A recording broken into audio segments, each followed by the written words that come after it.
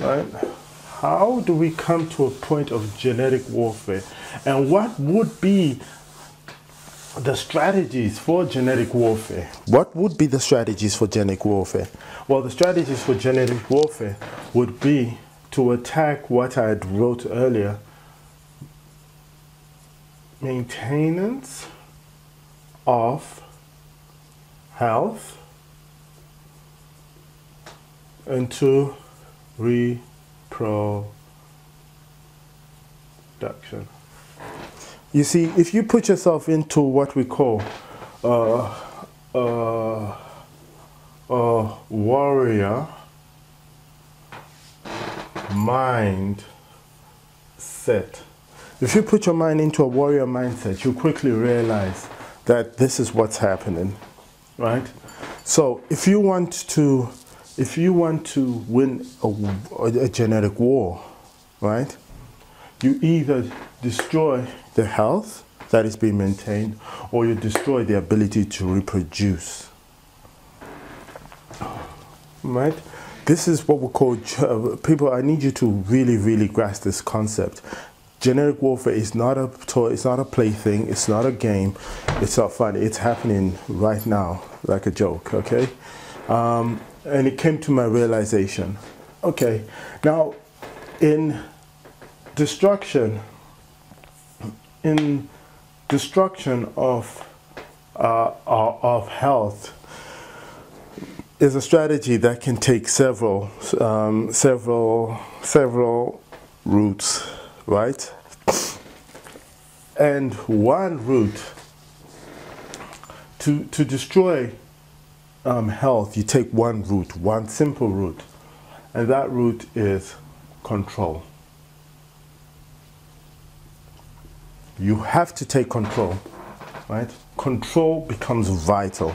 Without it, you cannot mount an attack on health. So you take control, all right? Now, once you have control, now you have to know what you are actually going to do with your control, right? So you control, and I'll bring out this concept.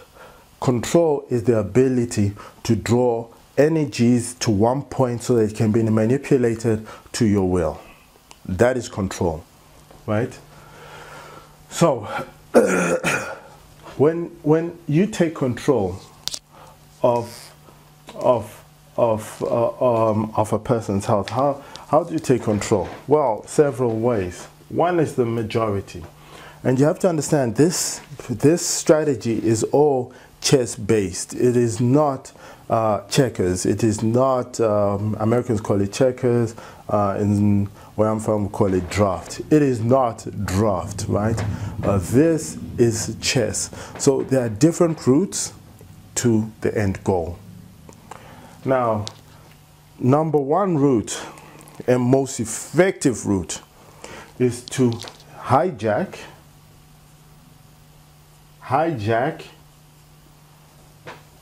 the head commander,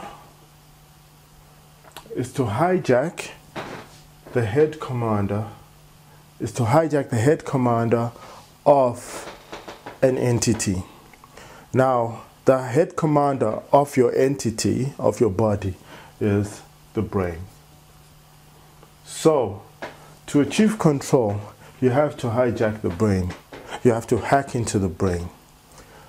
And the way you hack into a brain is via media. It's via media, right? So if you're hacking into the brain, if obtaining control of the brain is via media, that means an individual has to control media. You get it? So necessarily you don't go straight into the brain, and these people think you get tweezers. No. You go indirectly. You attack media. Now, when you have hijacked the brain, the media, now what you're going to make the media do is program or reprogram the brain into a way of thought that will be self-destructive to the maintenance of health. Hello? Can you see this? So what happens is that the images you project in the media hijacks the brain, so that the behavior of the brain, the head commander of the body that controls the body, ends up destroying itself. This is what we call suicide. Suicide. This is what we call suicide. Forgive me, I can't spell this. Suicide. Right? If you're the outside person looking in. But if you're inside and you know what this is murder.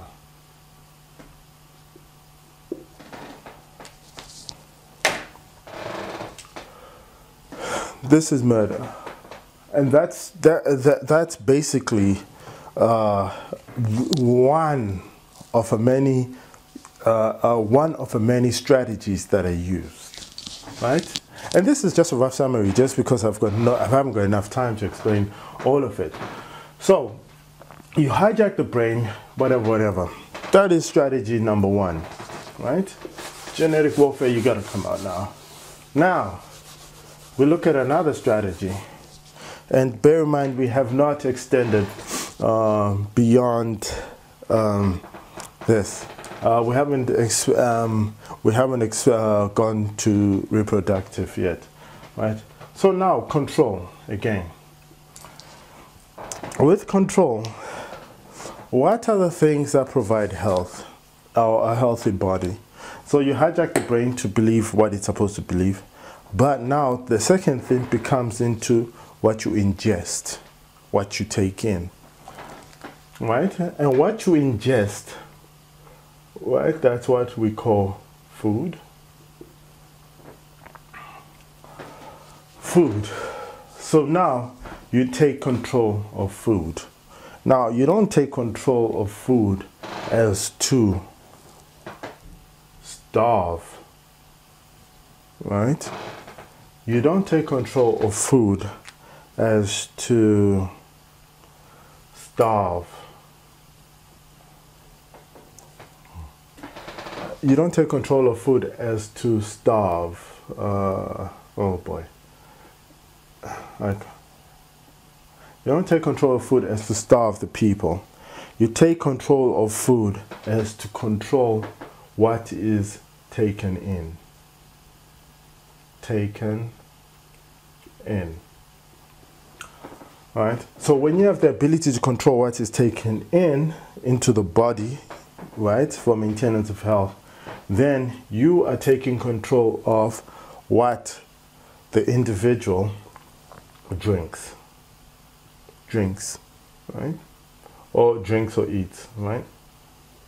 Drinks or eats, or slash eats. So if it so happens that the food that is supposedly considered as food happens to be a slow burning poison, it's a slow burning poison, then that means that